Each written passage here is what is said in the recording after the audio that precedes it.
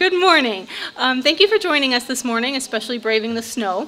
I'm Dr. Monica Saavedra, the Director of Health and Human Services here for the Village of Hoffman Estates, and we provide mental health and physical health services for the community. We're really excited today to welcome you to this great workshop that we're going to have this morning, Health and Wellness for the New Year and a Lifetime, and with our wonderful speaker, Dr. George Zarabelski. Dr. Zarabelski is a board-certified physician practicing gastroenterology and hepatology out of Hoffman Estates, Illinois since 1993. He specializes in digestive, nutritional, and liver health. And he founded the Digestive Disorders and Liver Center in 1993, and in 2018, the Nutritional, Digestive, and Liver Health Matters Institute. Say that 3 times. All right. So Dr. Zarabelski focuses on a preventative health philosophy towards individualizing strategies to help his patients maintain health and manage weight naturally using cutting-edge scientific nutritional and lifestyle approaches. He completed his fellowship in digestive and liver disease and nutrition at the University of North Carolina in Chapel Hill after finishing a residency in internal medicine at the University of Illinois in Chicago. He earned his medical degree and a Master's of Science degree in chemistry from the University of Illinois in Chicago. He received his Bachelor's of Arts degree with honors in chemistry from Loyola University. He published his healthful lifestyle book, Crude Fuel Monkey Food Diet, in December 2018, available through Amazon.com, and you can certainly look at it later on our table. Today we're excited to have Dr. Zarabelski share his knowledge with us and in order to have a health and wellness for the new year and a lifetime. So please help me welcome Dr. George Zarabelski.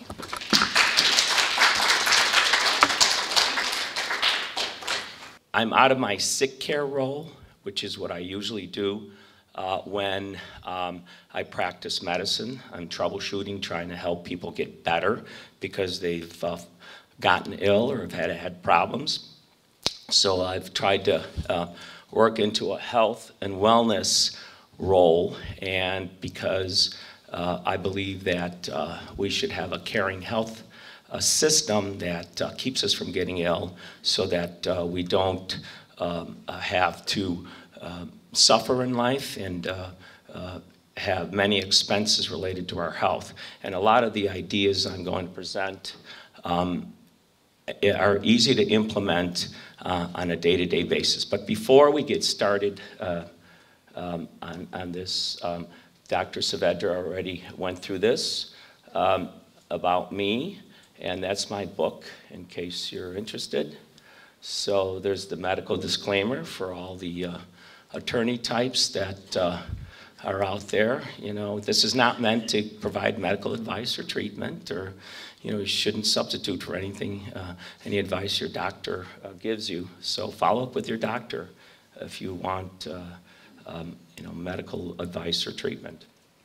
In any case, I have no commercial conflicts of interest to report.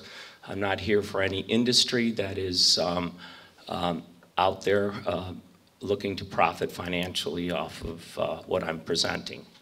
So I want to ask a question to the general audience. Who wants cures for cancers? Let's have you all raise your hands if you believe that. Okay.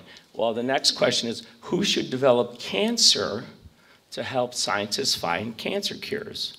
Okay, so obviously, we all want these treatments for these health conditions, but if we get into a state where we don't get these health conditions, we're not going to be dependent on the industry to try to rescue us from these health conditions. So consequently, Desmond Tutu once said, instead of drowning people out of a river, we should go upstream and find out why they're in a river drowning in the first place. So we're going to start off with a definition of what is health. Well, health is transparent physical and behavioral functioning with life actions flowing smoothly without alarming body signals or commercial dependency. Now, what does that mean? That means as you cruise around through life on a day-to-day basis, you don't feel your body. It doesn't talk to you and alert you that your hip hurts or your back hurts or your tummy is queasy or you have thoughts that are intrusive. You're just working transparently to accomplish tasks at hand.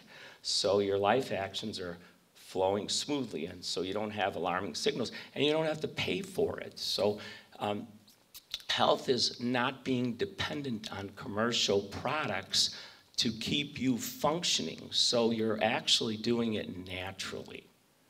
So healthy is beautiful and sexy. So if you really want to look good, the key is to be healthy, to work on your health. You know, there's a lot about having good physical and mental health with respect to making you more attractive across the board. So what is disease? It's an adverse health condition having a disturbance of normal body structure or function. So as you're cruising along, if things are not working or if you need medicines to put things back into balance, well, things aren't working like they should be working. So consequently, that would fit into that definition. What are the disease costs? Well, you're paying expenses and time. So our lifetime is limited. And when you are unhealthy, you're not feeling well, you're trying to get back to a state where you're functioning transparently. So consequently, you're going to be spending money. And everybody pays. It's not you. It's everybody pays. Society pays, you pay, family pays, in many different ways, not only monetary, but suffering. And you lose your independence because now you have to go to doctor visits, you have to stay home because you can't engage in certain activities. And what's more is, as you get unhealthy, as you have conditions, health conditions, you start to accelerate your aging because your body tissues break down. So there's a lot of costs to diseases. If you're healthy, health reduces life costs. It's a lot less expensive to be healthy. So ultimately, who's responsible to maintain your own health? Your health is really your responsibility. It's not society's responsibility, it's not your neighbors, it's not your families, it's your responsibility. So if you're a responsible adult, you agreeably take charge of your own health. So you have to be accountable for your own health, you have to actively participate in preserving and defending your own health. Maintaining health requires commitment and effort. It just doesn't happen. You know, you can't expect your body to work for you if you don't work for your body. You have to actually do things to make yourself healthy. So what is disease prevention? It's acting to stop adverse health conditions from developing. So disease prevention is actually doing the kinds of things that keep you from getting sick. So preventative health strategies safeguard and defend your own health. And these include actions that secure and maintain the health you have in your possession, and avoidance of actions that deteriorate your health.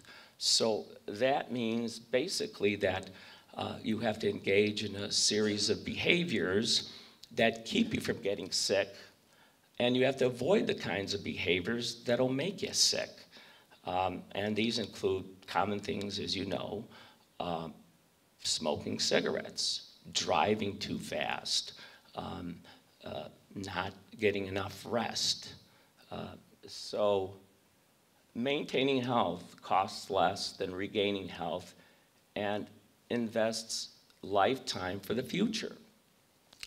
So if you're working on your health, then you're going to be around longer and you're going to be able to accomplish more in your life. And we'll get to some of this in a little bit.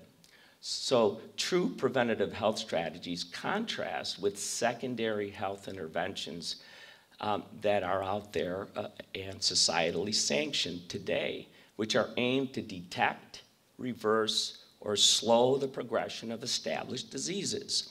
So these preventative health strategies, such as colonoscopy, we're looking for polyps. You already got the tumor. We're looking for cancer. You already got it. mammograms. They're looking for breast cancer. You know, you already developed it. Prostate screenings, looking for prostate cancer. And these all are already past the stage of not getting the cancer. So what do we actually need as humans to exist in our lifetime? The fundamental needs for existence are basically these 7 points here. Air. Without air, you die. A few minutes. That's it. End of life. Water. A few days. No water, you know, put yourself in a desert. All right? Not going to be around too long. Fuel. Fuel is your food. A few weeks. Don't eat for a few weeks. See what happens.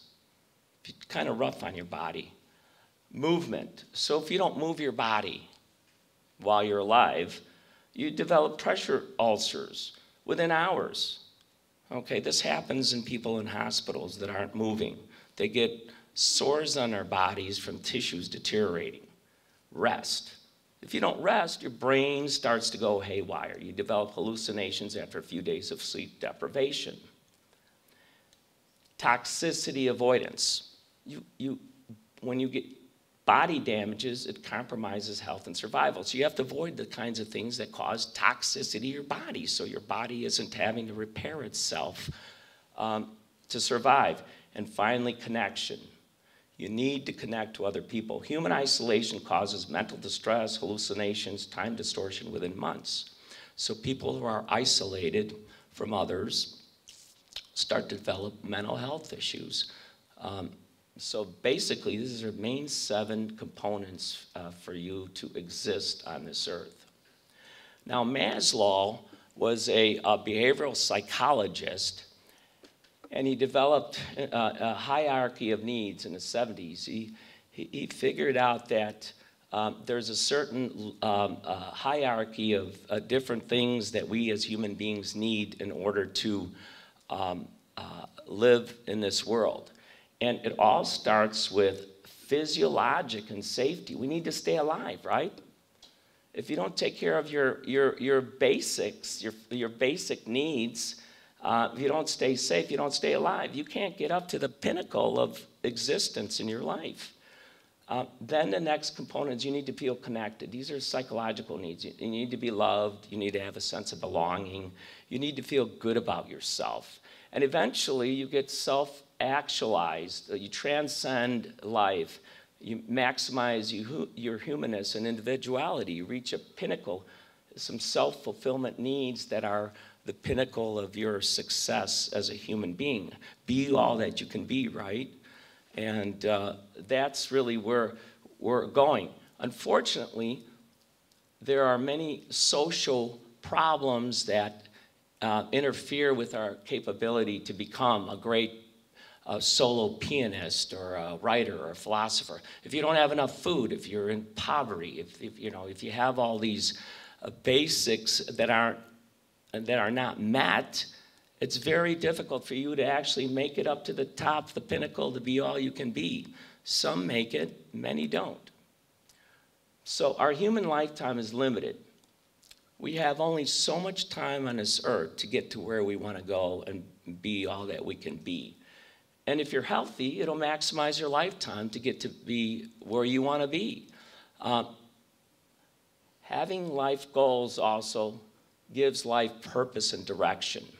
So if you're existing on this earth, you have to think about where you're going. Because if you're just floundering around, you're wasting time. You're not taking advantage of the short existence that you have on this world to get to be all that you can be. So, and also, if you have a life purpose and direction, it increases your lifespan and life satisfaction. If you don't have somewhere to go, somewhere to be, your life is shorter. You're less healthy. You get distracted. You get pulled away into directions that are unhealthy.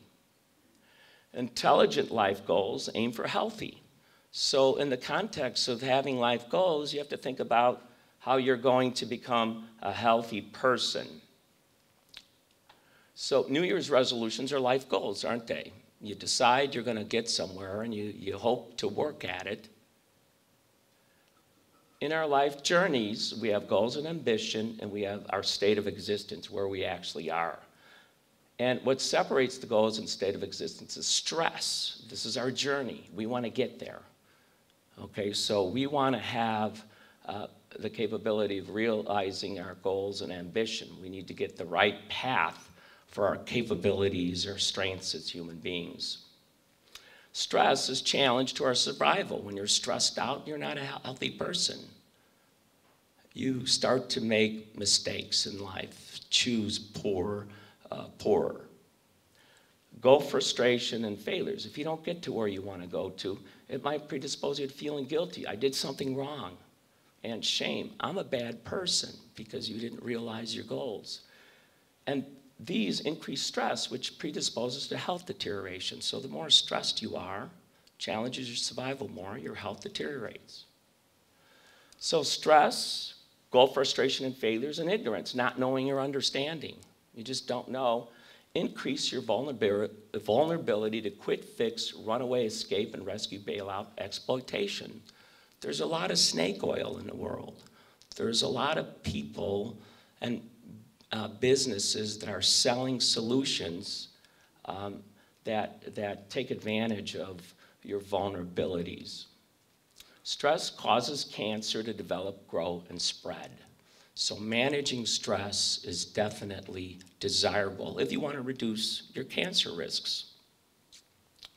So how do you maximize your existence and life goal achievements? You have to create realistic, positive, constructive, and healthy goals. Realistic for you. I want to go to the moon. Well, it's not going to happen, okay? Positive. I want to do something. I want to be healthy instead of negative. I'm not going to do that, okay? Not going to do that. It's more stressful than I'm going to be that.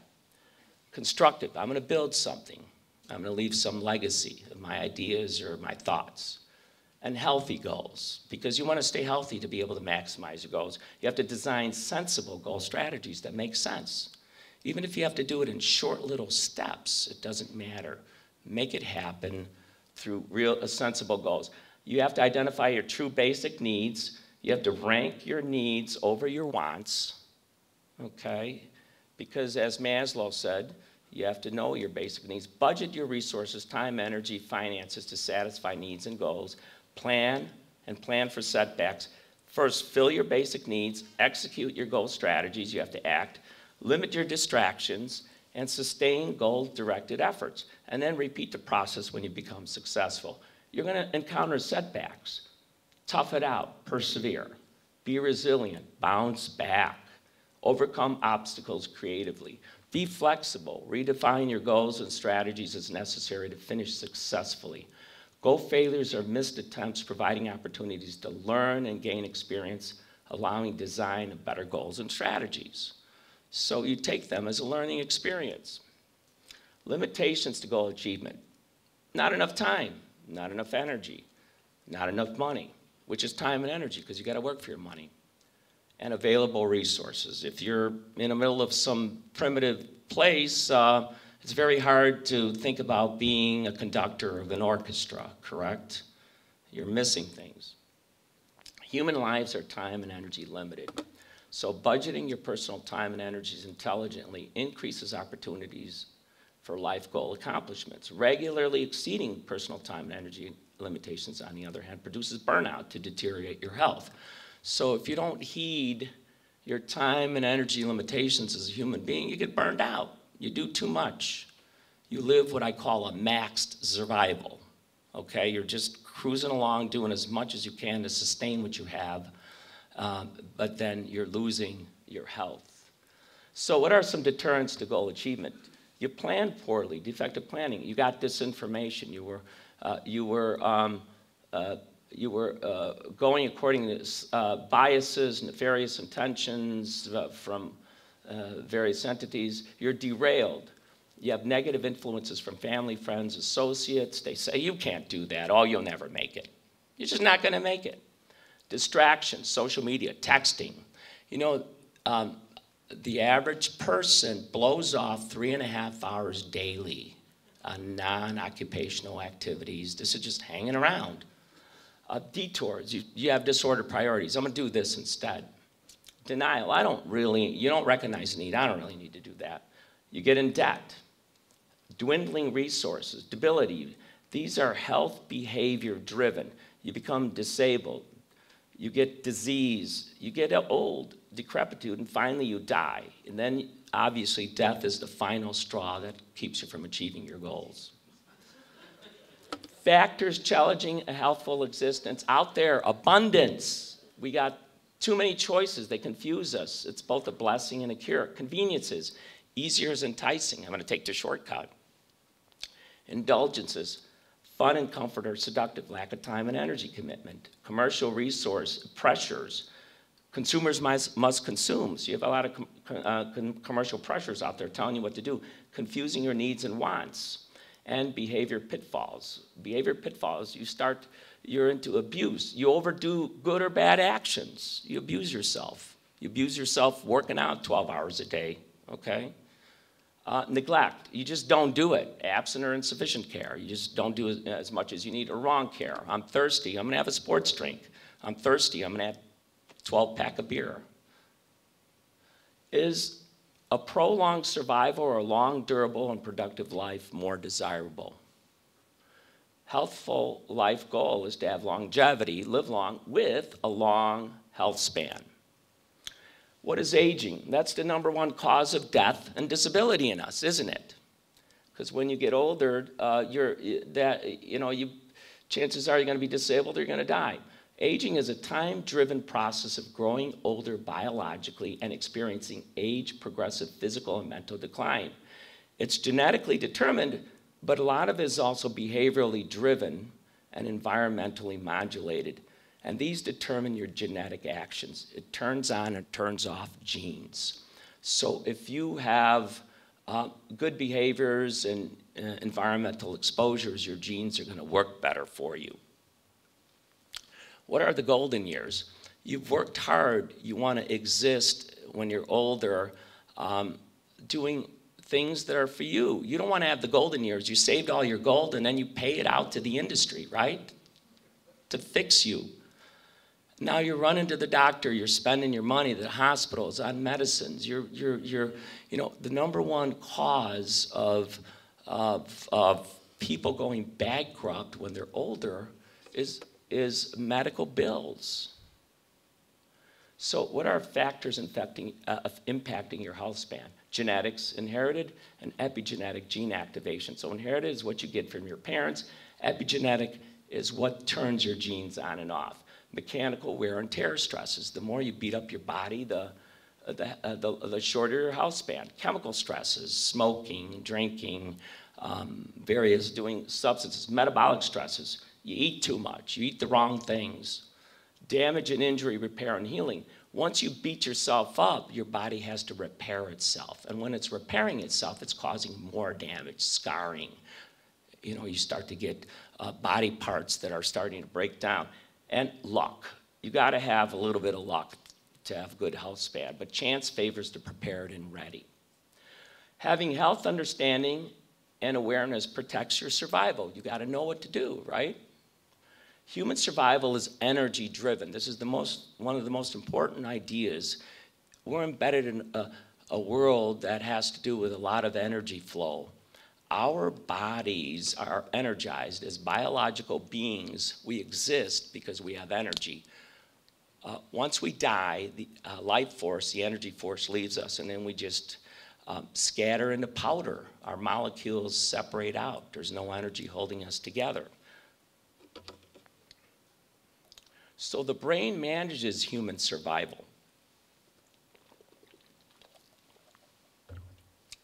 Your brain is the computer up at the top of your head that keeps you alive. And one of the most important aspects of staying alive is to feed and breed. We feed and breed instinctively to survive. Those are our primal instincts in our brainstem. Okay, you're gonna feed. Okay, you're gonna do anything you can to feed.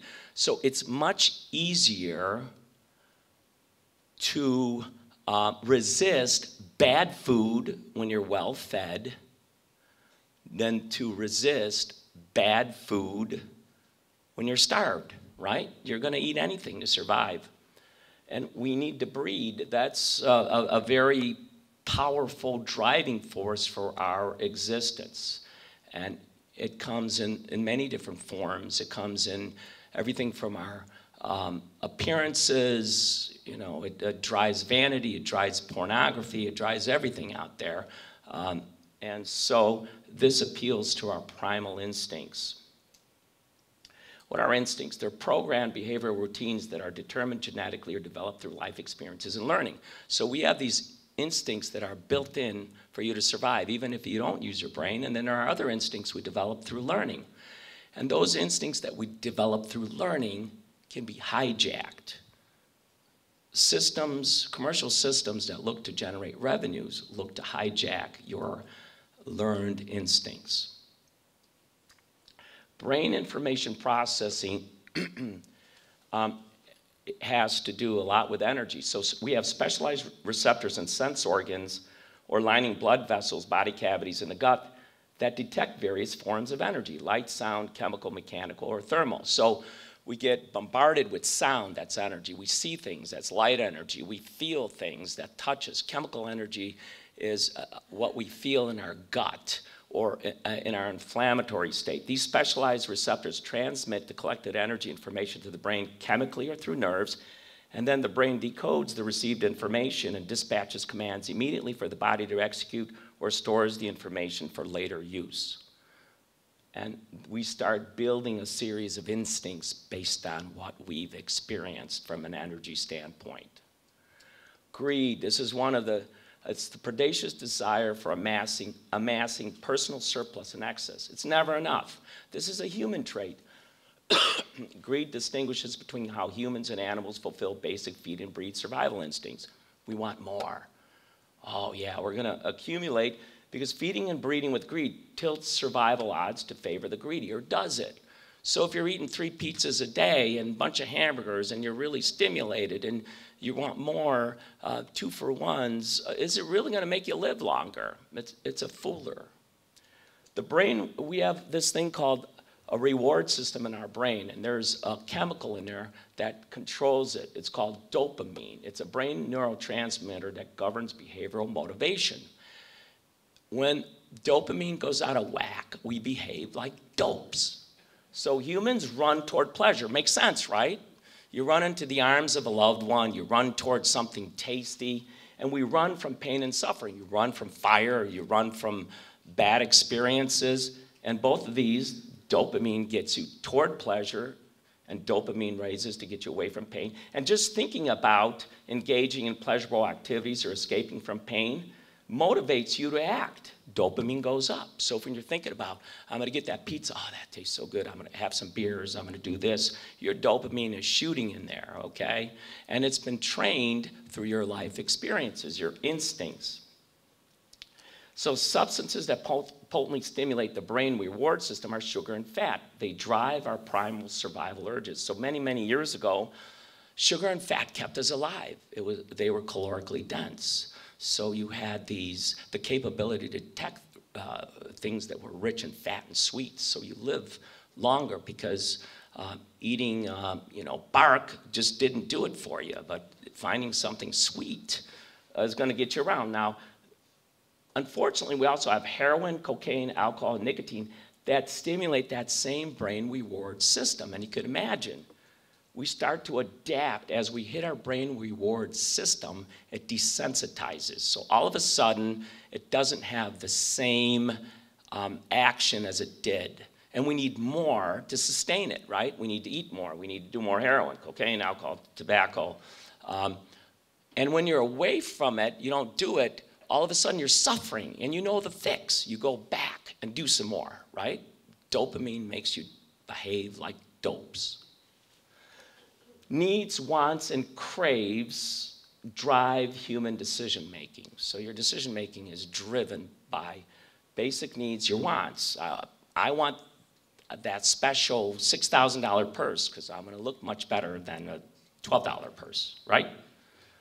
Craves, I really want to have some chocolate, really bad, because I want to have some sweets, because you've hit that brain reward system, and it remembers, it motivates you to act toward it. Commercial industries exist to supply human needs, wants, and craves, right? What's the point of having a commercial system if, nobody wants anything? I don't want it. No, nobody's going to want to buy anything. Okay, you need to have, needs, wants, or craves that you're supplying. Human needs, wants, and craves are predictable.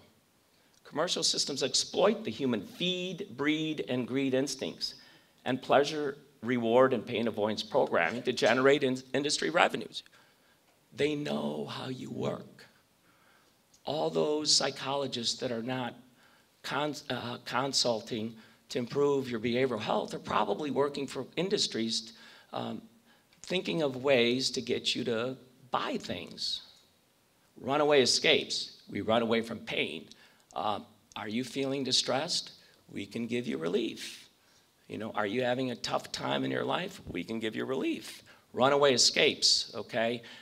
My day is so difficult and painful today, I need some sweets. I need some sugar. I need a donut, to really get you to boost up that brain reward system. Runaway escapes. Coupon deals and special offer incentives appeal to greed. 2 for 1, 3 for 1, 6 for 1. On sale today only. Run, get it. It's going to be out of stock. And eventually, I created this term, addictification. We get into a mode of addictification where there's behavioral entrapment in repetitive money spending routines, purchasing commercial products or services of convenience, luxury, or pleasure to obtain happiness or reduce stress. We get addictified. We are buying things. We're going for that donut every day and a cup of coffee, and because it makes our life better, or does it? Addictification products and services principally target primal urges and survival instincts through sensory stimulation, feeding, breeding, greed, pleasure, reward, and pain avoidance to feel good. You get addictified. Modern Western societies create human-made systems that command and challenge natural human functioning and existence, right? Nothing's easy in life. Human deficiencies and failures, you don't make it, are commercial opportunities for industries to profit selling rescue bailouts. You didn't make it, sorry, but here we got this for you. We're gonna help make your day better. Financial incentives promoting healthy behaviors that sever human dependence on commercial industries are non-existent. They don't exist, right? What's the point? If you don't go to industry, you don't generate any revenues. What's the point of industry? There's a lot of taxes to pay. There's a lot of overhead. And that's the least amount to exist. Dietary and lifestyle choices affect your health span. Processed food and beverage products are designed deliberately to maximize shelf life and drive consumption, right? Consumption drives commercial industry revenues. Eat more, buy more. And the big fish must feed on many little fish to survive. They gotta get their profits up, otherwise investors pull back their investments. Stocks crash. They gotta figure out a way to get you buying. Poor dietary and lifestyle choices compromise health to require healthcare industry rescue bailouts. When your health gets messed up through addictification, through poor behaviors, your health messes up. You need help. Help me. I need rescue care. Healthcare industry rescue bailouts often antidote toxic health behaviors. So if you didn't do those things, going back to health, prevention, if you were acting to stay healthy and avoiding things that didn't make you sick, chances are you wouldn't get sick and you wouldn't need healthcare industry help, which is just antidoting toxic health behaviors. How many people are still smoking when they have respiratory illness, going to the doctor, hey, you need to stop smoking. Oh, doc, I can't do it, man, So these are the kinds of things that the healthcare industry thrives on. Are failures. Excessive reliance on healthcare industry rescue bailouts generates expensive consumer dependency, right? You gotta go to the healthcare industry for help now all the time. I created this term, dependification, developing costly reliance on commercial industries to meet personal health and survival needs. So remember the definition of health? I said without commercial dependence. So are you really healthy if you have a stack of medicines, if you're running for healthcare items all the time? Are you really healthy, or are you dependified? Living is simple. Human biological functioning integrates best within natural systems. We evolved. Our bodies evolved to embed in a natural world. We were evolving slower than the industry is evolving to provide us with the kinds of things that are appealing to our primal urges. Trust life basics and what Mother Nature made to optimize health and maximize longevity and health span.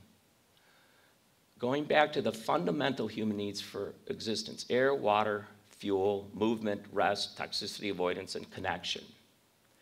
Let's look at air. Air should be smoke and pollution-free. Pollution-free is ideal, but it should be smoke-free. You know, think about it. If this room filled up with smoke, we'd all get out of here instantly. So what's the point of putting smoke in your lungs? When you put smoke and other toxic substances in your lungs, you start to deteriorate them. Your lungs contain large surface areas to extract vital oxygen from air and eliminate carbon dioxide and other gaseous wastes generated during body energy producing and detoxification processes, right? You need air to stay alive. It needs to go in your body. It needs to get rid of crap from your body that has been produced existing. Smoke, air pollution, and chemical vapors and fumes damage and obliterate very delicate lung air filtering membranes to deteriorate air exchange capabilities and compromise your health. So enough said about that. Need clean air. Water, H2O, pure and simple.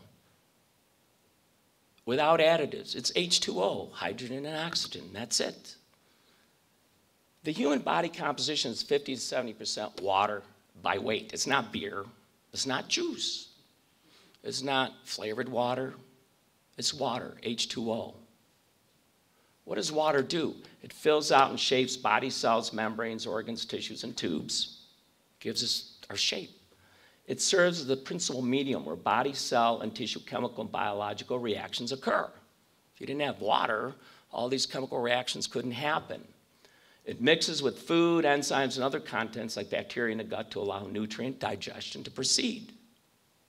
It carries body waste and toxins out in urine and feces, and it evaporates as sweat to cool the body. Water, H2O. Water needs equal water losses, so our daily water needs estimated. Now this is for healthy average size adults. Believe it or not, 154 pounds. Living in temperate climates, performing non-strenuous activities. We lose some in urine, 0.5 to 1.5 milliliters per kilogram per hour, and this is the range, milliliters, and we'll convert it to ounces. Sweat. All right, a cup is approximately 300, so 300 to 600 milliliters per day. Stool, 200 milliliters per day, a little less than a cup. And breath, 300 to 500 milliliters per day. So the total range is 1640, 3820. Approximately 57 to 133 ounces for this 70 kilogram, 154 pound individual living in temperate climates performing non-strenuous activities. So your water needs can be reduced to about 1 ounce of water per kilogram. Thirst guides body water needs reliably. When you're thirsty, it means you need water. Commercial beverage industries routinely hijack human thirst for water drives to generate industry revenues, right? Industries want to quench your thirst. Industries want to hijack your thirst to sell you things. Water needs under special circumstances. Certainly if it's hotter outside, you need more water. If you're strenuously active, you might lose 4 quarts of water in an hour. If you have heart and liver conditions, it reduces your water needs because you can't eliminate water. Kidney conditions generally reduce, sometimes can increase water needs. Some people urinate excessively. Fuel, that's the next point, provides the body energy to live and execute life actions. Fuel is food. Healthier food equals healthier living. Healthy human survival depends on the body receiving and utilizing energy safely and efficiently. This is all about energy. Einstein's mass energy equivalence formula, you might have seen this, equals mc squared, says that 1 gram of matter, the size of a sugar cube, if you released all the energy at one time, would blow up Chicago, 21 kilotons of energy. So our body has the capability to unravel energy. We need energy delivery, has to be paced and synchronized to our needs. So the body requires timely food energy deliveries. If we supply energy overly rapidly, excessively, or frequently, we overwhelm our capacities to assimilate energy safely, leading to metabolic injuries to our cells. We store excess energy as fat, and we generate toxic substances, cholesterol, triglycerides, other chemically reactive substances. And it activates stress signaling like high blood pressure, diabetes. We have health conditions. Our human digestive tract is 30 to 35 feet long with serial compartments. Each gut compartment is a digestive department performing specific nutrient-driven tasks, and then we have accessory organs like the liver, pancreas, salivary glands that connect to help us digest food. We need to use all 30, 35 feet of gut. Okay, there's a reason for that, because it promotes our existence. Our gut functions to dismantle, process, and absorb foods to supply us with body and energy. But it also serves immune surveillance and modulatory roles. So anything that goes through you stimulates your immune system. For individuals that have autoimmune disorders, a lot of things that you eat could activate your immune response. It's very potent because you're sampling the environment chemically. And it also houses vast populations of symbiotic microbes impacting physical and behavioral health. What does that mean? We have these bacteria, the microbiome, and I'll talk about that. We have this bacteria, and we're spaceships carrying around bacteria that work in our health.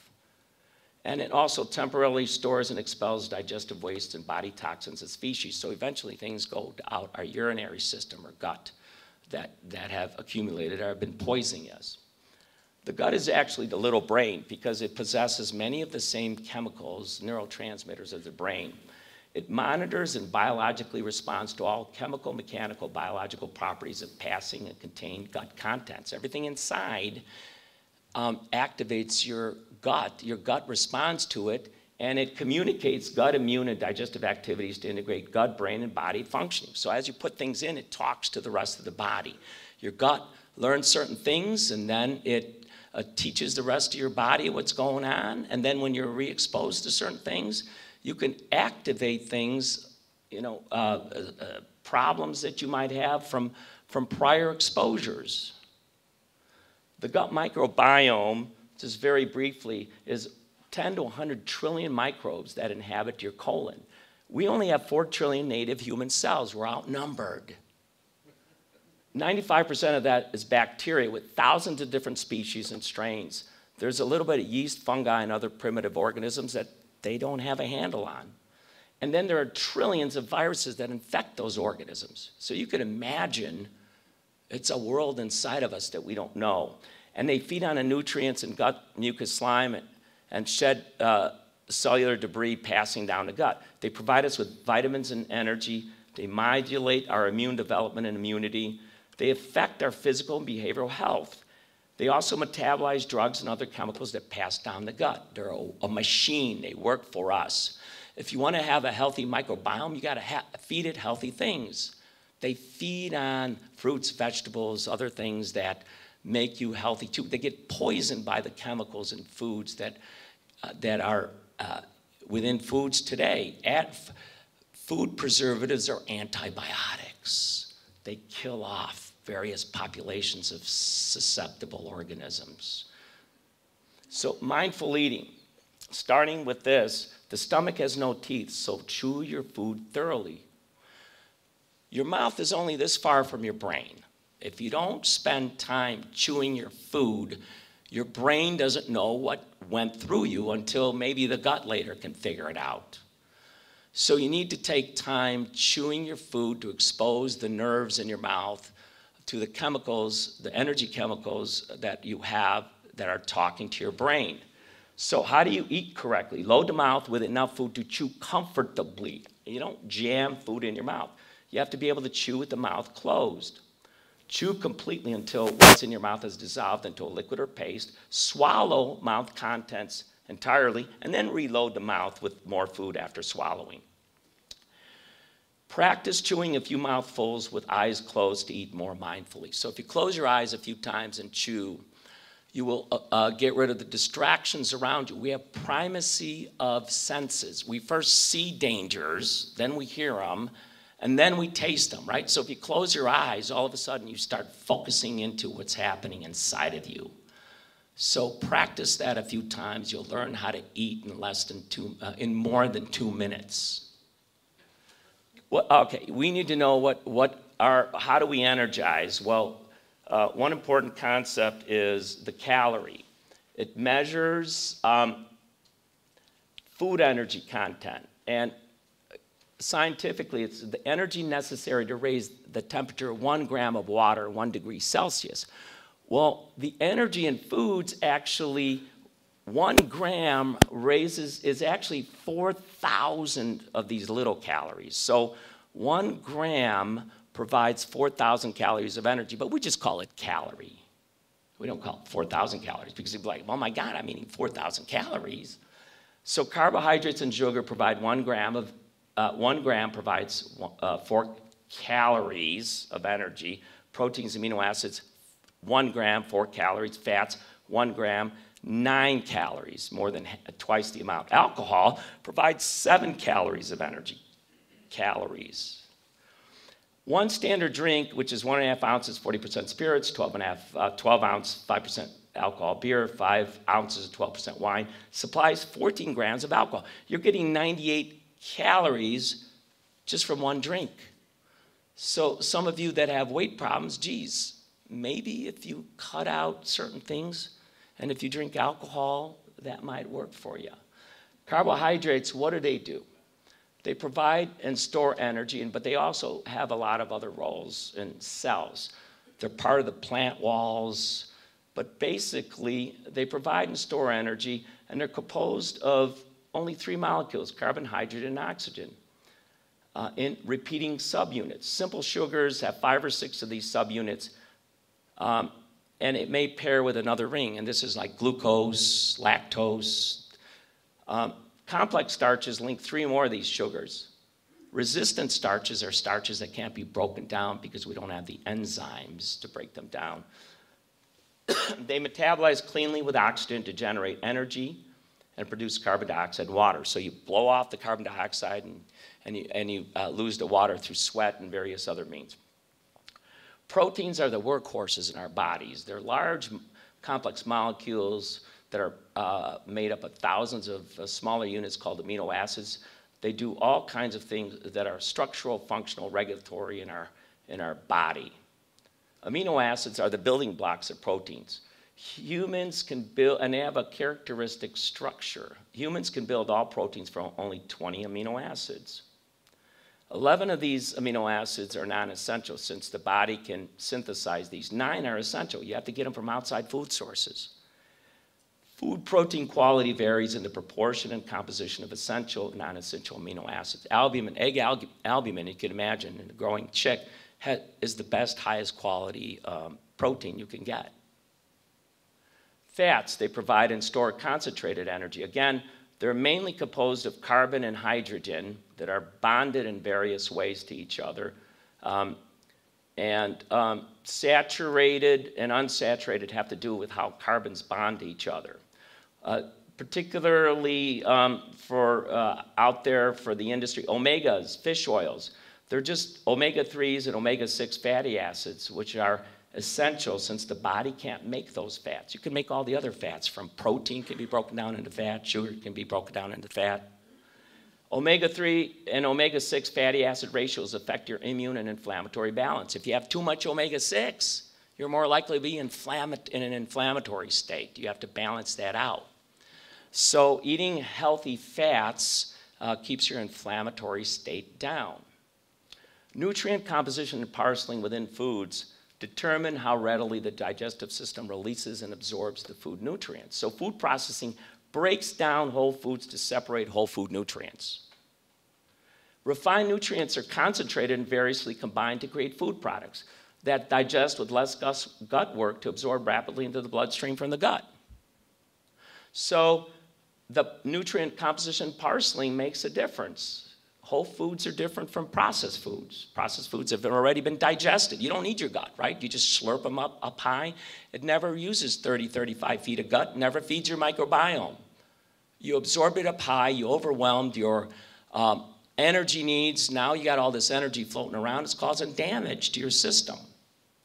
Caloric density is something, calories per gram weight of food, that's very important. Whole foods naturally contain a lot of water to lower caloric densities, less than or equal to 2 kilocalories per gram. Fruit and vegetables are 85 to 95% water. Whole grains 12 to 14, fresh raw meats and fish 70, 90%. You have to beat up whole foods with your gut, with your teeth to release the energy. So sometimes people say, I don't eat fruit because it affects my diabetes. Well, one piece of bread hammers your system with calories and energy, whereas an apple, you have to really beat it up. It takes hours for the energy to go in, and you lose some of that energy processing that apple. So food processing extracts water from whole foods to concentrate nutrients and raise caloric densities, often to greater than 4 kilocalories per gram. So you can calculate this. Look at the calories per food serving size and divide it by the weight, and you can get the caloric density. Denser foods provide energy too quickly for your system to work on that energy and assimilate it correctly. Crude fuels, which are foods that are unprocessed versus processed foods, crude fuels are whole natural foods. They're energy poor and nutrient rich. Whereas artificially generated, processed foods are artificially generated, they're energy rich and nutrient poor. There's really only 4 main ingredients in processed foods: flour, sugar, fat, and salt. And then, oh, they took out all these vitamins. Let's put some vitamins back in artificially. Mechanical and chemical food processing breaks down complex whole food nutrients into simpler forms. It decreases digestive work energies required to release food nutrients. So things are broken down. Your gut doesn't have to work to extract the nutrients and calories.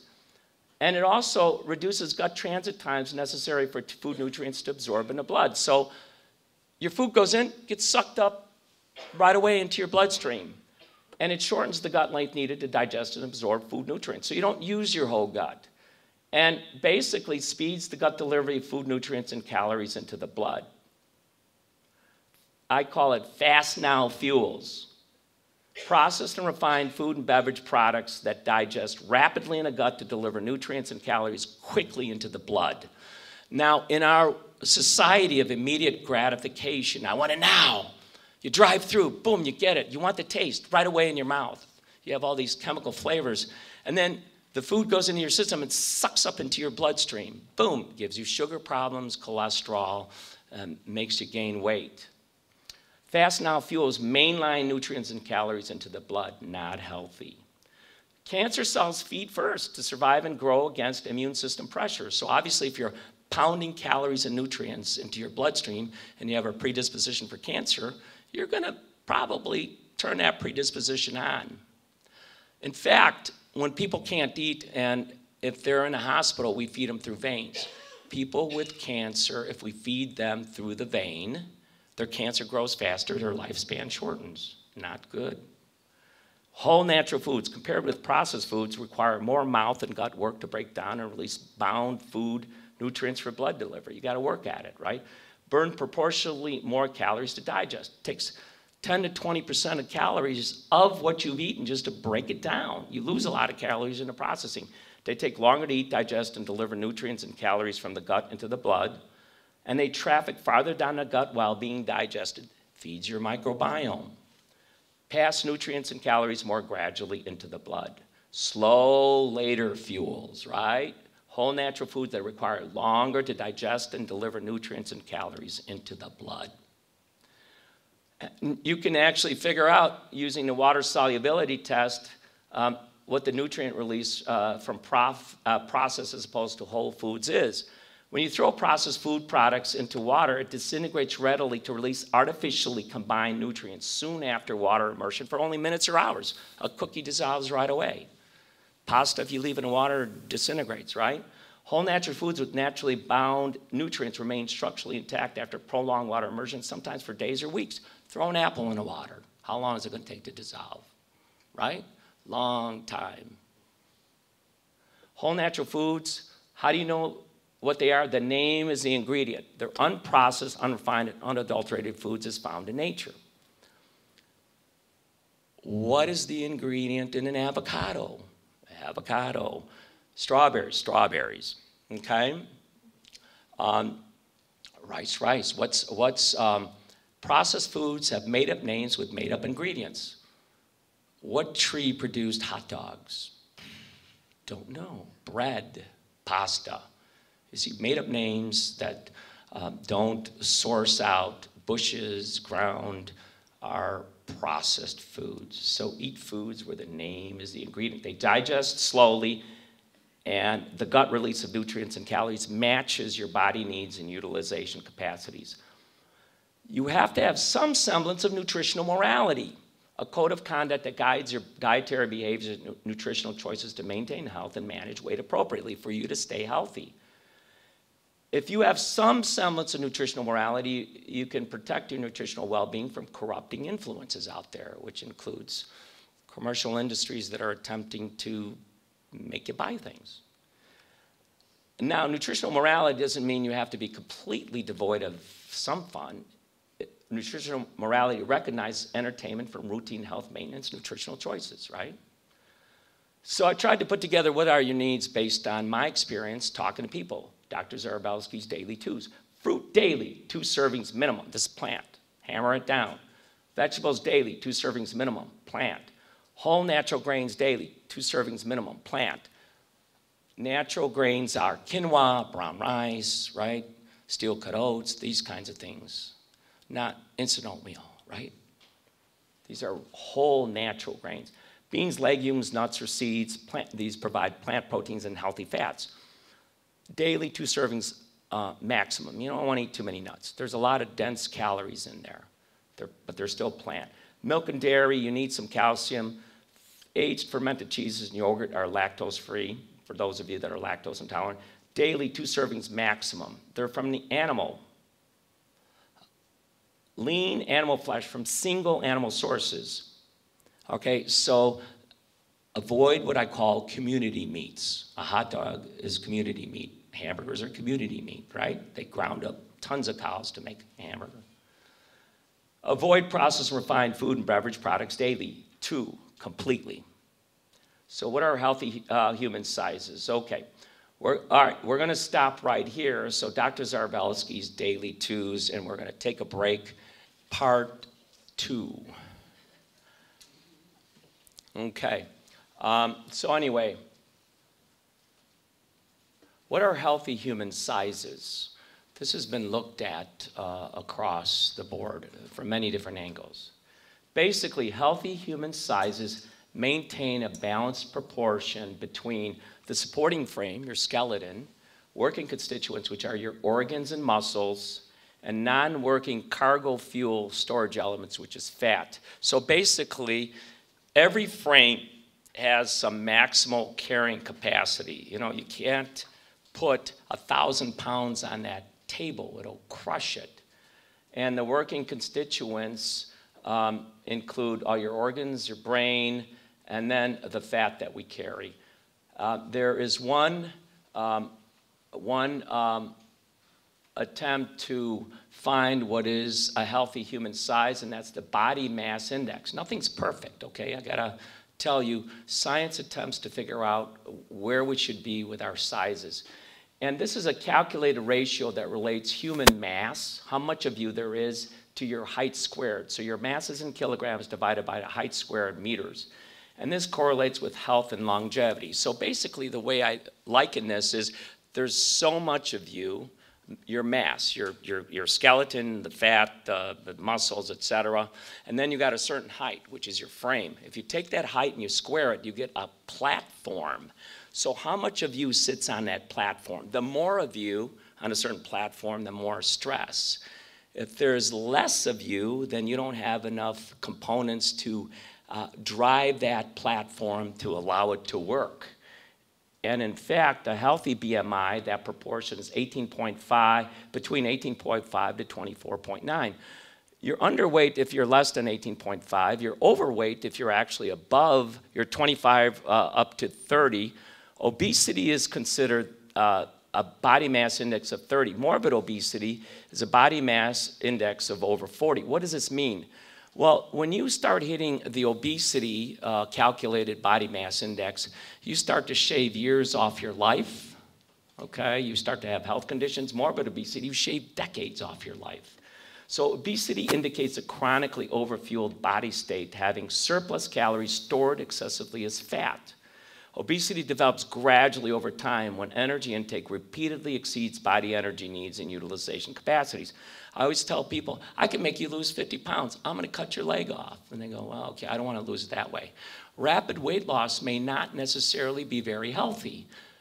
Okay, rapid weight loss, when people get cancer and HIV and tuberculosis, they lose weight rapidly. So the body doesn't have a chance to adapt.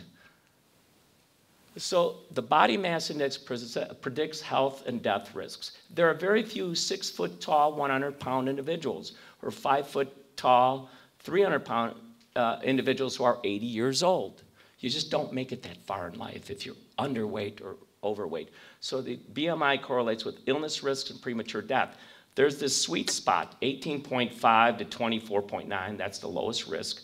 And as your BMI falls low, your risk increases.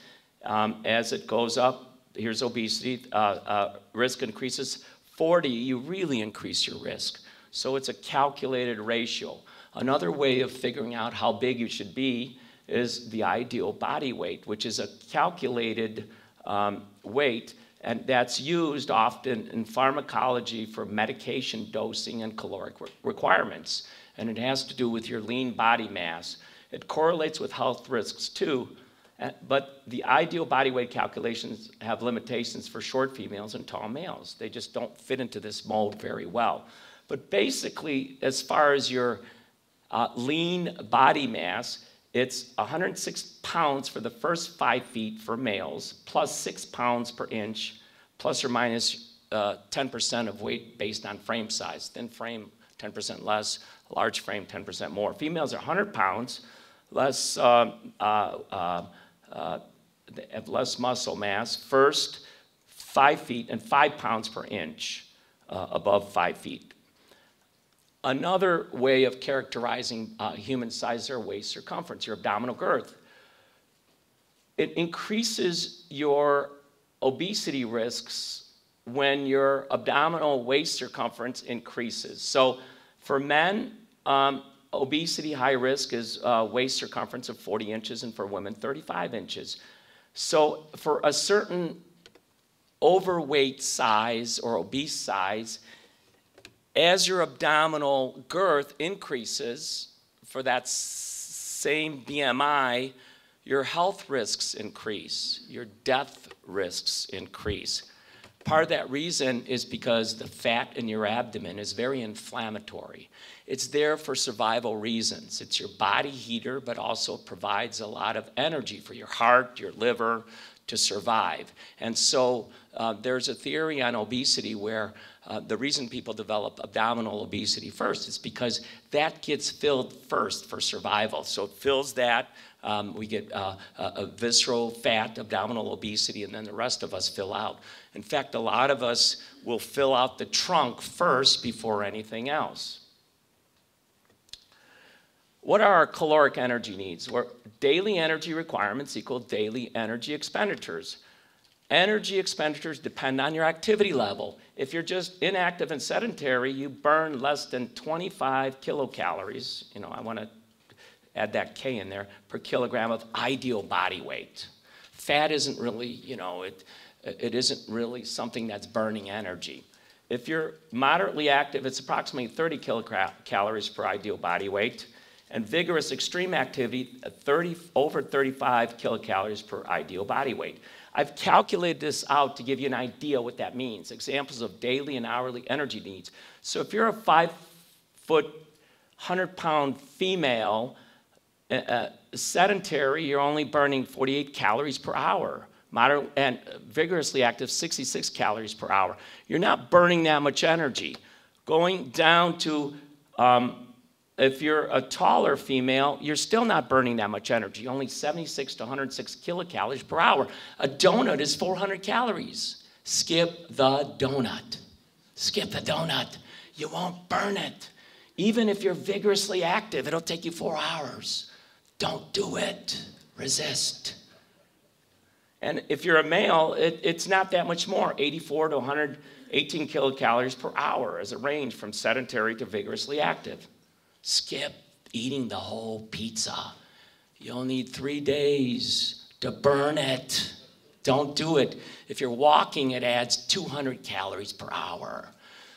If you're playing full court basketball for an hour, you will burn 1,000 calories. But how many of us are just running up and down the court? I'm not. Jogging, 300 calories per hour. 2 donuts. Jog for 2 hours. No way. Skip the donut.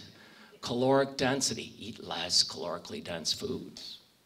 Thrifty genes. Some of us are even, we're soft. We have thrifty genes. We're made to survive famine.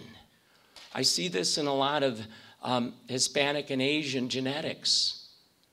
Okay? A donut that takes 6 days to burn it off. Okay? So, and there are genetic components you inherit and epigenetic determinants. Remember, epigenetics is what activates your genes.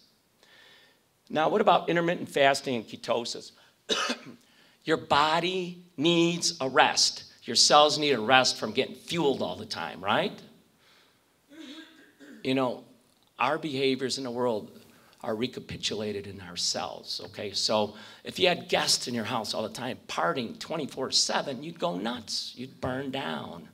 Your brain and, you know, your physical body would break down. Intermittent fasting is an opportunity for your cells to clean up mess, clean house, repair wear and tear, refurbish, and to start burning fat. How long does it take to burn fat? 12 to 14 hours.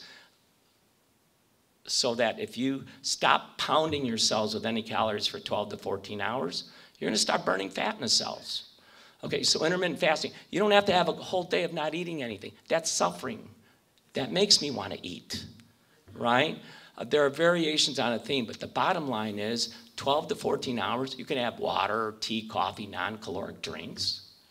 But for the other 10 to 12 hours, eat well. Eat those basics, the whole natural foods, where the name is the ingredient. So then you slowly deliver calories and you stay full. Remember, they fill your gut. You have good satiety. If you're eating healthy, your gut is filled, you're not hungry. And then if you give yourself a break, you rebalance the way your system works. Insulin sensitivity increases. People start lowering their cholesterol levels, blood pressure goes down. You live longer. People who engage in healthy diets and do intermittent fasting actually have longer lifespans. Movement. To be alive means to be moving. Death brings complete stillness. All right, as long as you're alive, you're moving in one way or another, right? Even when you're sleeping, what kinds of movements are there? Movements are activity. There's leisure, recreational, occupational, or work duty based, task or chore driven, you know, and there's regenerative or rest. When you're sleeping, you're still moving. Everything's moving, your enzymes, your blood's flowing, your heart's working. What's physical fitness? The ability to survive and successfully meet the physical challenges and demands within one's living environment and execute the activities of daily living with adequate endurance. Means you can make it in the environment you live and you're not bushed. Fitness is about moving. If you want to get fit, you got to move. Fatness is about fueling. You're over-fueled. You can't burn off rich foods easily. We have this thing called biological plasticity. We are adaptable to physical or environmental stresses or applied forces through biological changes in shape or function. The more stress you put on our system, the more it adapts in various ways. And more commonly known as practice makes perfect, right? It is easier to maintain and regain, use it or lose it. You want to put good stresses on your body to make it be healthy. You don't want to put bad stresses so you adapt to damage. Fitness develops through regular physical activity. You got to be active to develop fitness. The Human Body Corporation, I like to see the body as a corporation. All body components function individually as franchises that serve one main body corporation. Your arms serve your corporation, your brain, everything. The body metabolically funds components according to productivity. As those franchises work, it gets more attention and energy, redistributing biological capital from less to more active body components. What does that mean? Exercise tones and strengthens extremity and abdominal core muscles while shrinking abdominal and butt fat stores. If you sit on the butt, prolonged physical activity atrophies extremity and abdominal core muscles while increasing butt and abdominal fat stores. Plasticity, the stresses you put on your body, it will do either adapt to those stresses, it will get better. Use that to your advantage. Metabolic levels of physical activity are based on calories burned. So if you're sedentary with little or no exercise, you burn less than 25 calories per kilogram per day, and I talked about this. Low activity is between 20 to 30 calories per kilogram per day. That's light exercise or sports 1 to 3 days per week. Moderate activity is considered moderate exercise, sports 3 to 5 days per week, and you burn more 31 to 35. If you're very active, vigorous exercise, sports 6 to 7 days per week, you'll burn a ton, 35 kilocalories per day. And again, some of you work very hard. You burn a lot of calories at work. You don't need to exercise, but the fact is how active are you? We also have a way of assessing physical activity based on intensity levels. The physical activity intensity levels are based on your target heart rate for age. Your maximum heart rate is 220 minus your age. So if you're 100 years old, your heart rate maximally can beat at 120. That's it. So moderate intensity physical activity gets you to 50 to 75% of your maximal heart rate. So basically, if your heartbeat maximally is 120, 50% is 60 or 70. So if you're doing that, you're moderately intensely active. And your breathing will quicken without feeling breathless. You get light sweating after 10 minutes of activity, and you can converse but not sing. Vigorous physical activity gets your heart rate, maximal heart rate, 70, 85% of that. Breathing is rapid and deep. Moderate to heavy sweating occurs only after a few minutes, and you feel too winded to talk in a full conversation. That's how we gauge things. Why is that important? Because we want to understand what the Centers for Disease Control recommendations are for exercise. First of all, obtain a medical clearance before engaging in any vigorous exercise routines. Then exercise under the care of a health care provider or physical activity specialist if you're elderly. Get clearance. Previously inactive or sedentary. So if you've just been hanging around for years, you need to make sure you don't have major health issues. If you do have health issues, you definitely have to be under the care. Heart, lung, kidney, liver, neurologic, orthopedic, metabolic health disorders, et cetera, including diabetes, hypertension. Or if you're pregnant, you need to be under the care of a healthcare provider. And you have to choose physical activities appropriate for your current fitness levels and health goals, and increase physical activity levels, intensity, and duration gradually over time to meet key guidelines or health goals. Start low and go slow. Okay, we'll save questions to the end. We'll save the questions to the end, thank you. So in any case, start low and go slow. You know, if you haven't exercised, the worst thing to do is get into a very intense physical activity routine. You're gonna come home limping, hurting, and in fact, you're probably not engaged in any more activity for the longest time. It's detrimental to your body. Let your body adapt. Use plasticity for your benefit. CDC exercise guidelines for adults. Move more and sit less throughout the day. Remember, I told you 3.5 hours, you're just blowing off time, not doing anything, sitting around. Exercise at least 2.5 to 5 hours at moderate intensity, right? 50 to 75%. Or geez, 1.25 hours or 2.5 hours at vigorous intensity. Think about that. If you divide that up per 7 days at 15, 20 minutes a day, you just do things and you're going to be great. Weekly, or some combination in between. It's not that much activity to get you physically fit. Spread the aerobic activity throughout the week. Don't do it all at one day. You know, you need to train your body, get it to adapt. Exercising for as short as 10-minute intervals adds up to provide health benefits. And in addition to the aerobic stuff, do muscle strengthening activities of moderate or greater intensity involving all major muscle groups on 2 or more days per week. Those are the CDC guidelines. Okay, they're available online. And if you're older, engage in multi-component physical activity that includes balance training. You don't want to fall. Fall is the number one cause of problems as you get older. In fact, 20% of adults over the age of 60 or 70 fall once within the past year or so. So you need to engage in multi-component activities. Balance the level of effort for physical activity relative to the level of fitness. If you're not that fit, do less. Build it up. Modify your activity levels according to your limitations imposed by any underlying chronic health conditions to do regular physical activity safely. Do it safely. Your body will eventually learn and train. Take your time. What are the benefits of exercise? We all kind of know. Fitness, strength, balance, endurance, increased energy level, improved emotional well-being. We feel good about ourselves and the world. Higher quality sleep, we sleep better. Easier weight control. Healthier gut microbiomes. People who exercise have healthier compositions, more rich and diverse microbiomes. They even like the exercise. You get better health and longer lifespan. You live longer. People who exercise actually live longer than people who don't exercise. Isn't that crazy? Gosh. Sleep and R&R, that's the next stage, right? We've been through water. We've been through air, water, fuel, now we're on movement and sleep and R&R, rest and relaxation. Rest and sleep provides R&R. Recharges and restores depleted energy, rebuilds and replaces worn out cells and cellular components. A lot of work gets done. Repair and regenerate deteriorated and injured tissues, reboot and reprogram body systems and operations, rejuvenate and revitalize your health and well-being. You need rest and sleep. Chronic sleep deprivation increases your stress levels and lowers your ability to handle stress.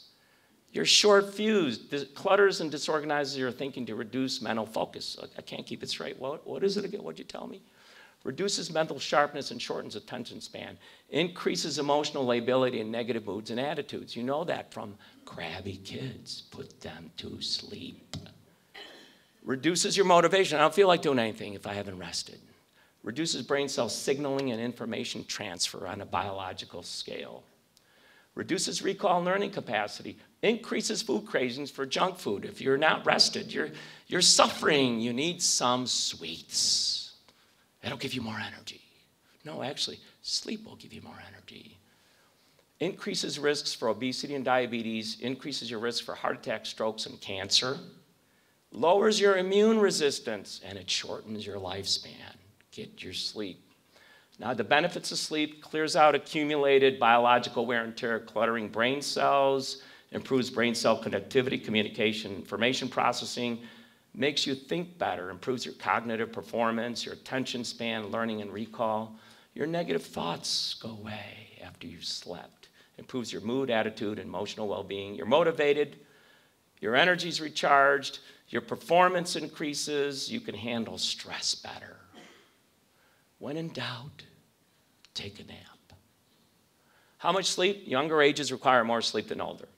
Your sleep quality is important. If you toss and turn, you're in a fit, well, you're not getting good sleep. Individual sleep needs are actually determined genetically. 6 to 8 hours generally suffices for most adults, but 7 to 9 hours is optimal to re-energize for tackling life demands. Through many different studies kind of came upon that.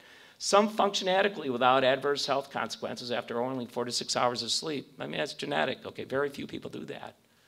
Naps up to 45 minutes during the day help temporarily restore depleted energy. If your energy's down, take a nap. How much sleep tips? Establish a consistent bedtime, awake time. Prioritize sleep at bedtime. Sleep is for sleeping, not for watching TV, right? Get rid of the TV from the bedroom. Get rid of it. Eliminate negative thoughts and worries at bedtime, especially about having to fall asleep. Clear out your mind. Oh, I got to go to sleep. I got to let your mind go blank. Establish a bedtime routine to wind down and transition higher energy wakefulness into lower energy sleep state. All the lights are on. You can't just turn them off in your brain. So when you do MRI imaging of people awake and sleeping, the brain is turned on all around, glowing. When you're awake, very few places are on when you're sleeping. Create a comfortable sleep environment that's quiet, dark, and cool. Avoid eating larger meals within 3 hours before bedtime, which allows your stomach to empty. Discontinue using electronic devices and watching screens before bedtime. The blue light from electronic screens interferes with sleep. And if you've been doing that within a couple hours of sleep, you have a harder time falling asleep, harder time staying asleep, and you're not rested when you wake up in the morning. Avoid using caffeine, nicotine, and alcohol near bedtime. Avoid vigorous exercise before bedtime. Don't get your adrenaline level up, but you can do meditation or yoga, light stretching, relaxation exercises to relieve pent-up stress and reduce muscle tension, which will keep you from sleeping. Toxicity, right? Any detrimental forced behavior or activity that compromises normal physical or mental body functioning to create adverse consequences disadvantageous to health, well-being, or survival. Toxicity comes in many forms, shapes, and flavors. Toxicity category, chemical, right? Various chemicals we inject or ingest or expose to the environment. Physical, you get punched, you fall, okay? A car runs you over, toxicity. Biological, infections. Thermal radiation, we all know that radiation causes cancer and kills you. If you jump in a fire, it's toxicity. Emotional toxicity, we're sometimes surrounded by circumstances or individuals that stress us out. They're toxic. They jam our brain waves. They create stress. Neglect or deficiency, that's toxicity. I didn't get it done. I didn't fix it. Okay, I didn't eat. I'm hungry. I'm toxic now. I have to figure out how to exist. Toxicity injuries promote maladaptive compensatory health responses. So our bodies try to mitigate. You know, the first time people start smoking, they cough and, hey, the body's going like, hey, smoke is toxic. And no, I'm going to learn to smoke. Okay, eventually your brain goes like, shuts off. It just adapts to that. And predisposed to repair injuries. So now you're smoking, you're causing damage. Your body is adapted to that, trying to keep you alive, but you're creating scarring and injury. You're reducing the lifespan of specific organ systems through the toxicity. Common sources of chemical toxicity, processed and refined food and beverage products, right? They have all kinds of things in there. Vitamins and health supplements, believe it or not. Both the active ingredient and inactive filler, casing, coating ingredients. Taking too many vitamins, they're chemicals. All the fillers, they're inactive. They're hitchhikers that toxify the body. We only need a certain amount of vitamins. Geez, if you eat a healthy diet, getting all your vitamins and minerals, why do you need supplements? On the other hand, if you eat a really bad diet, then is the solution taking supplements? No, change your diet. Eat better, make better choices. Medications, both the on-target and off-target effects, create toxicity. We actually poison enzyme systems when we take medicines to stop what they're doing. High blood pressure, your body's reacting to too many calories with high blood pressure. We poison it. We say, you can't do that. We don't fix it. We antidote that toxic behavior. Okay? And then off-target effects, side effects. Oh, I'm taking this medicine and I got this rash. Alcohol, you know, what needs to be said? It causes cancer in human beings. Tobacco products, recreational drugs. What's the purpose of recreational drugs? Not to make you healthy, but to get high. Let's just get high. I'm going to do this stuff. I'm going to get wasted. All right? I'm going to toxify my normal brain function. Burn foods. As you burn foods that create cancer-causing substances. Hygiene and beauty products. We inhale them, swallow them inadvertently. They're absorbed through our skin. They poison our body. They go into our system. Cleaners and sanitizers. You know, we sterilize everything. It's poisoning bacteria. Guess what? We have bacteria inside of us. We're poisoning that. And occupational, many of us may work in environments that are poisonous. Particularly the artificial food and beverage processing causes a lot of toxicities because first we get the toxicities that come from the environment, farming, livestock, and poultry. Procurement, contaminants. You know, the environment got into our livestock, they gave it hormones, blah, blah. food deconstruction and processing subtractions and losses. So whether it's GMOs or, when the food is broken down, that creates various potential for toxicities, too much sugar, too much fat, it's missing this, it's deficiencies. Food additions, preservatives and additives to prolong shelf life or enhance appearance, smell, taste, palatability, or nutritional value. None of the food additions, they're chemicals, they're not foods. Our body has to detoxify, get them out through the kidneys or liver. Manufacturing processes create contaminations in the vats. How do they clean the vats? What was used to scrub? Are they clean? The processing, transiting, the conveyor belts, the transport contaminations get into the food, artificial food and beverage processing, packaging, wrappers, and containers cause contamination. There's many examples of that. They're called forever chemicals in our water supply. They get into our body and they change our hormone structure, our health. Common international agency and research of cancer known human carcinogens. You want to avoid, lower your risk of cancer? Tobacco products, number 1, cause cancer. Alcohol products, number 1, level 1, carcinogen. Processed and smoked meats and salted fish. Burned foods, air pollution and asbestos. Coal and coal tar emissions. Numerous chemotherapy agents, they're poisons, and they also cause cancer because they cause genetic disruptions, radiation-emitting substances, workplace exposures to chemicals and metals used in painting, welding, aluminum production, furniture, rubber, glass, steel, electronics, and leather manufacturing. There's a lot of stuff that people are exposed to, and they cause cancer, and viral infections and worm infestations. Next and final is the human connection. Humans are social beings who are all in it together. We're here together. The human species perpetuates through reproductive actions involving biological coupling. You need two to tangle. We don't divide like some worms and, cells.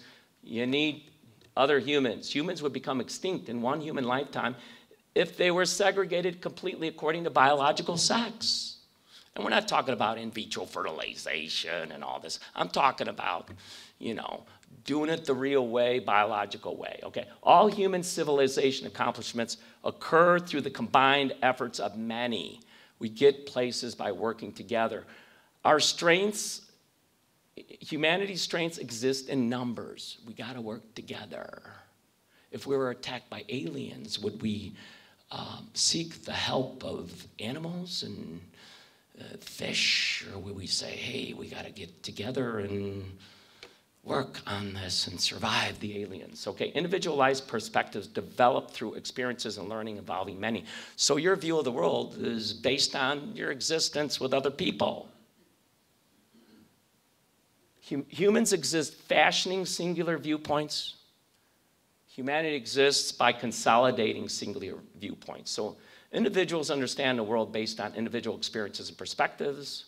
Humanity advances by combining and building upon individual human understanding. So in order for us to move forward, we need to work together.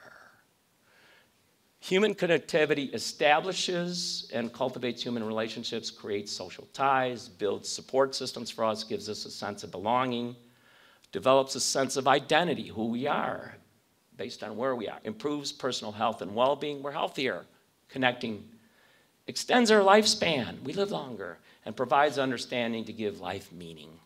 We know why we're here. Connectivity, what's the best way? The most gratifying is intimate, personal, engaging all senses and attention, and unconditional. Here we are using the senses, talking to each other, that's the best. Now all of a sudden you interpose electronic gadgetry. You interpose all these things, you start to whittle away the most gratifying connectivity, and it becomes less and least satisfying is restricted, limited in scope, and personal, devoid of physical engagement of the senses. So when you interpose electronic gizmos between our connection, we're controlled. It becomes an electronic leash that tells us what to do, how to do it. We're not there to connect and understand each other on the same level. We're losing that. Human connection requires effective communication. You have to engage all available senses. You have to actually look at somebody and listen to them and listen intently with interest. You know, you actually have to engage your senses. React appropriately with respect when they say something. You don't punch them in the face. You go, okay, you have your own perspective in life. I get it. I get it. You're coming from a different place than me. I have different interests. Remember, feed and breed with greed? Oh my God. And my feed and breed with greed don't coordinate with your feed and breed with greed. So, you know, we have to respond thoughtfully with understanding. I get it. Okay, you're coming from this, but this is how I feel, right? Deficient or absent human connections excludes participation in humanity and human affairs. You're not part of it. Limits human experiences in life perspective. You don't see it. You don't understand. Reduces human empathy and understanding. You don't care. You're like, I don't get it. I'm not there. Increases personal stresses. You're more stressed out. You have nobody to talk to. Increases your health risk and reduces your lifespan. Remember, this is about health. Connection tips. Take initiative to reach out and connect with others. Develop an interest in human affairs. Okay? Get involved in meaningful causes to help others. Do something. Do something that's going to make other people's lives better. You'll feel better. Remember that positive, constructive, you know, build something. You don't have to build a Taj Mahal. You could build a relationship. You could help somebody in their lives. Work to make a positive life difference daily.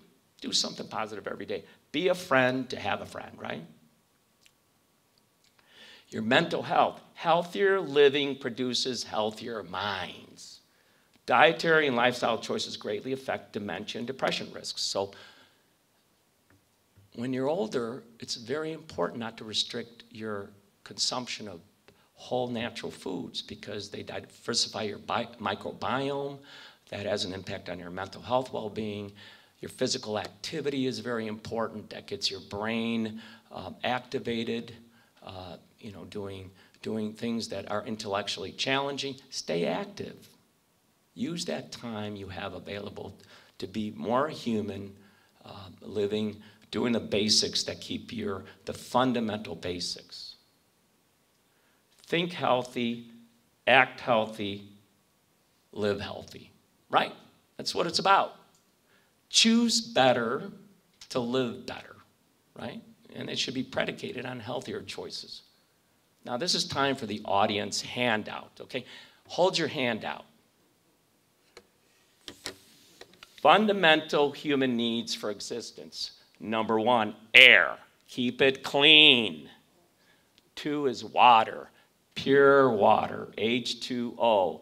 Number 3, fuel. Should be Mother Nature made, whole natural foods.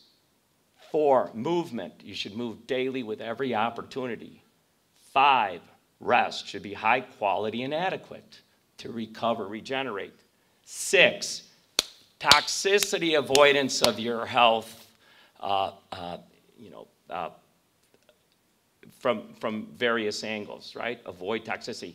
And finally, human connection. Here's you, here's somebody else. Always with concern, respect, and understanding toward others. Thank you very much. Any questions?